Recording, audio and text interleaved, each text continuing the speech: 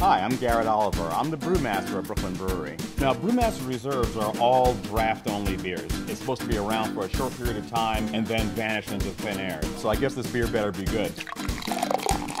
I named the beer Fiat Lux, and that means let there be light. Okay, I can't create light out of my fingertips, though on a good day I kind of feel like I can. In this case, it means let there be beaches, let there be barbecues, let us lay our blankets out on the grass in Prospect Park. So it's all about what kind of beer I might like to drink if I'm sitting out in the sunshine.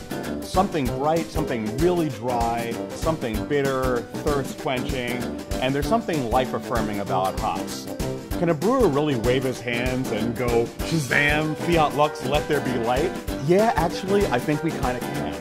We're using Madsen White Winter Wheat. It gives you this nice zing of acidity and lightness on the palate, blended together with lime peel, with bright Indian coriander.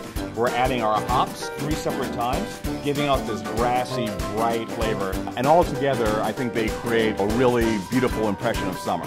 It's all about wheat flavor, barley flavor, bitterness, and bright citric character and a little bit of spice. That's Fiat Lux.